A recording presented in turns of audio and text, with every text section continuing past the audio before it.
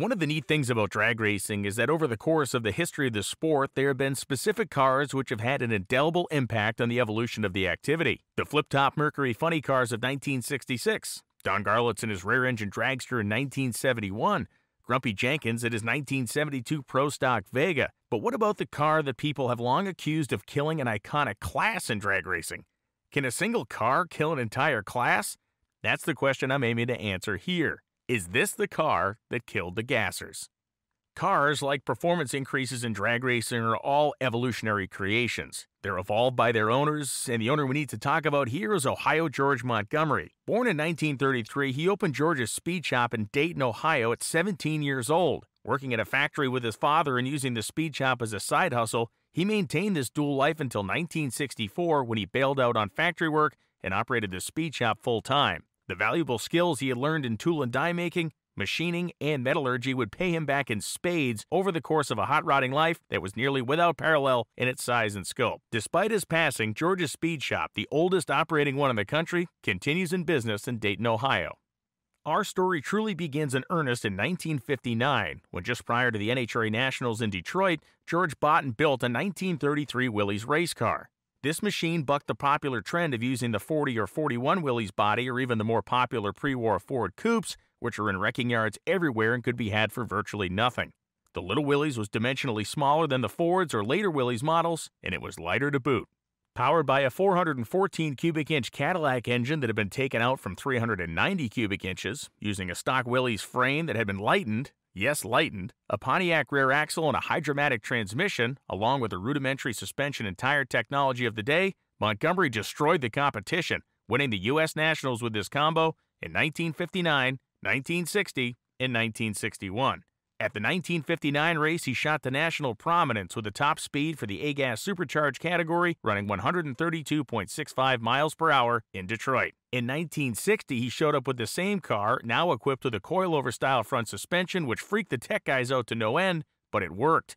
The jacked-up stance allowed him to run 1153 at 130.57 miles an hour, winning class and the Little Eliminator category. This would set a precedent for him personally that would come into huge play just a few years down the road. A 1963 NHRA rules change made Montgomery reconsider his engine choice. Out went the big 414 cubic inch Cadillac, and in went a small block Chevy that displaced 375 cubic inches, about 40 less than the Cadillac. This allowed the car to run at a lower weight. Combining that fact with some smart innovations in the suspension of the car, Montgomery now had a machine that could outpace the much larger and heavier Chrysler Hemi power plants for the front half of the racetrack and stave off their huge charge on the back half of the quarter mile as well.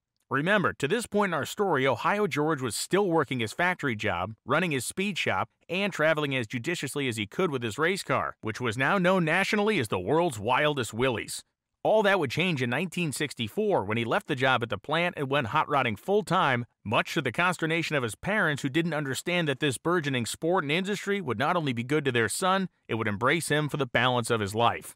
By 1965, Montgomery was nationally known and nationally touring with a roving band of gasser heroes who were at the height of their power and fame in the midst of the famed gasser wars.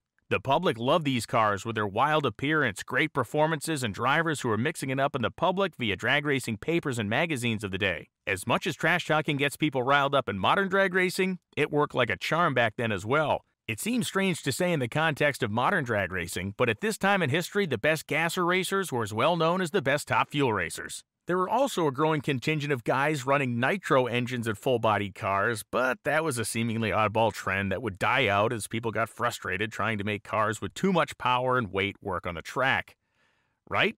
Perhaps it was the match racing circuit, perhaps it was just a touch of hubris, or perhaps it was just a dude who didn't have any spare time, but Ohio George got stuffed at the 1965 NHRA Nationals. It was the first time he had lost a round since 1959. By his own admission, he had hung on to the small block Chevy for 1 year too long, and he was no longer the guy with the hot hand and the hottest combo. Jack Merkel, the great East Coast racer, had embraced the then-new Mark IV big block Chevy and toppled Ohio George with it, garnering headlines and launching Merkel into the stratosphere as a gasser hero. Like Montgomery, Merkel was an engine builder who spent his whole life in the sport. Upon returning to Dayton, Ohio, Montgomery contacted Charlie Gray, who ran Ford's motorsports program, and inquired about engines. Gray offered small blocks, Montgomery wanted a 427 single overhead cam engine, or nothing. These engines were so new and rare that they couldn't send him a complete one, so parts literally arrived as they were made. A cylinder head one day, a timing chain the next, and over that time he got all the parts he needed and assembled the engine using his skill as an engine builder to complete the job with no factory manual or guidance. The physical size of the engine required Montgomery to mildly modify the nose of the Willys with bulges so that the valve covers could nestle into them. He had to make his own bell housing with a reverse mount starter and generally tweak the car from end to end to make sure the huge 427-inch single overhead cam blown engine could get as much power as it made to the ground. Well, these engines had been used in fuel dragsters and other heavy-duty nitro-burning cars. No one had put one in a gasser yet, so there were many questions left to be answered. And then they went to the track. The car was bestial and almost immediately in testing capable of making runs in the neighborhood of the national record. The world got to see this car in 1966, and they were not disappointed. The unique nature of the engine and car combo, the fact that it was Ohio George, and the fact that Ford was behind it,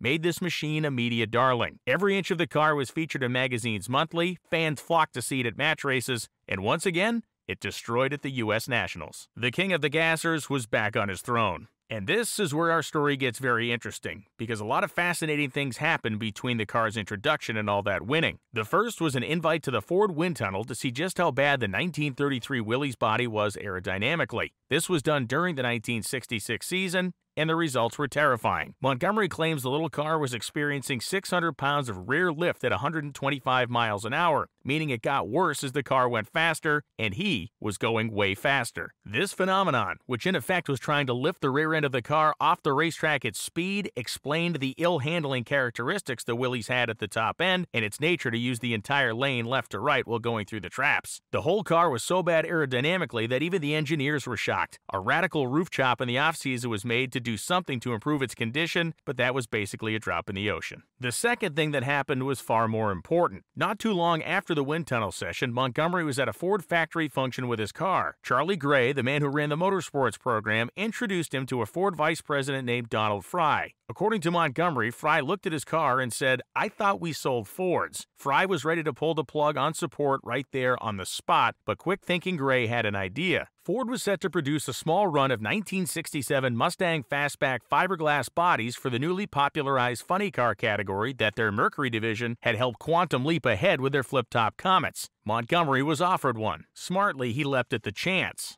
Montgomery would then work hand-in-hand with Bill Farmer-Dismuke, the man in charge of the NHRA's tech department, to make sure this new Mustang would be legal to the letter of the rules. Over the years, the gassers were at first limited to American car bodies only, and then foreign cars were allowed in, but there was never a rule against using a late-model style car. This Mustang was set to be the first true late model in the history of the class. That being said, per the rules, the car still needed to be underpinned with an automotive frame. Having many laying about and working in concert with Dismuke, Montgomery chose a 1933 Willys frame to underpin the Mustang. Weird but true, the decision met the letter of the rules. All of this was happening out of the prying eyes of the media and the public who had seen Montgomery run the Willys at the 1967 NHRA Winter Nationals. There were rumors that he was going funny car racing like so many other gasser heroes had done, also rumors that he was building some sort of a gasser doomsday weapon, but nobody had hard facts. And then he rolled into the gate at the 1967 NHRA Spring Nationals with the Mustang. The tech department freaked, the public freaked, and the car, with its far superior aerodynamics, lower center of gravity, much improved suspension, and even hotter motor, was an immediate destroyer. The Mustang smashed deep into the 8 seemingly at will, months ahead of anybody who could even begin to think of that type of performance. That said, it was kind of impossible not to recognize that the 1967 Mustang gasser looked a lot like the 1967 Mustang funny cars that were louder, smoked the tires harder, and ran way faster. The problems of 1965 regarding fuel-burning engines and full-bodied cars were not solved, but they had been greatly reduced. The funny cars were not just coming on strong, they were threatening to envelop the entire sport like a blob. Within months of the Mustang's debut, the NHRA had changed the rules again and allowed full tubular chassis for the gas supercharged cars. This opened the floodgates for a massive influx of late-model body styles, from Opals to Corvettes, Barracudas, and more. It also helped some of the older body styles like Austins continue to be competitive by lowering their center of gravity and vastly increasing the efficacy of their suspension and drivability. The cars that dove into the class were machines like the Camaro of Ron Hassel, Mike Mitchell's Corvette, the Malco brothers' Barracuda, Brad Anderson's Dart, and a whole bunch more. As hard and fast as the late-model machines came into the category, the nation was going absolutely crazy over funny cars. The manufacturers who were typically promoting their stock and superstock competitors were all over the funny car craze, making rock stars of their drivers and further increasing the public's anticipation for seeing not only local, but national funny car stars arriving at their home drag strips. The gassers were immediately beginning to feel the pressure. This despite the fact that by the end of 1967, Montgomery was running 850s at over 165 miles an hour in his Mustang. The Malco Mustang gasser won the U.S. Nationals in 1967 and 68. For 1969, Montgomery built a new car which had a blown Boss 429 in the nose. This car was not near the success story of the Malco Mustang with its single overhead cam engine in it, but that all changed in 1973 and 74 when he changed the blower out for turbochargers and won the Gator Nationals back-to-back before the NHRA Tech Department kindly told him they had no interest in ever seeing the car again. But all this is aside. The question we have to answer here is whether or not the Malco Mustang gasser killed the gasser class. Clearly, it did not. And the car has been given this bum rap through history by people who don't know any better and want a quick answer to a historical question without any context. Yes, back in the day, Ohio George said that the late model body was a mistake, but he's more often quoted as saying, and what is obviously correct here, is that the rise of the funny car killed the gasser as a premier attraction at drag strips. In drag racing, when two cars carry the same appearance, even if just roughly, the one that is faster and more dangerous sounding is going to carry the attention of the public. The natural evolution of gasser racing was followed here. Montgomery didn't do anything that half a dozen other people were working on at basically the same time with the same idea. He just got it done first. Had Montgomery's Mustang never come to pass, the class full of Willys, Austins, Anglias, and Fords would have met the same fate. In fact, there were multiple major factors here.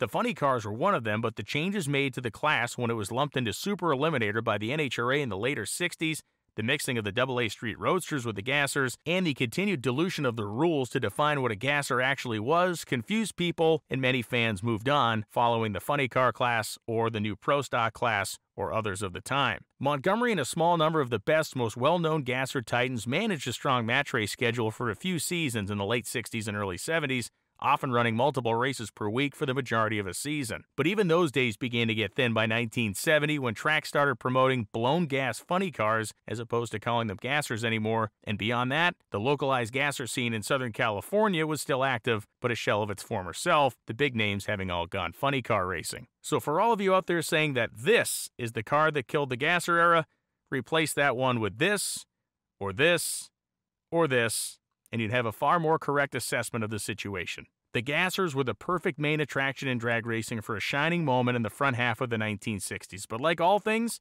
times change, preferences change, and nitromethane rules the day. Thanks for watching. Like and subscribe for more videos and content.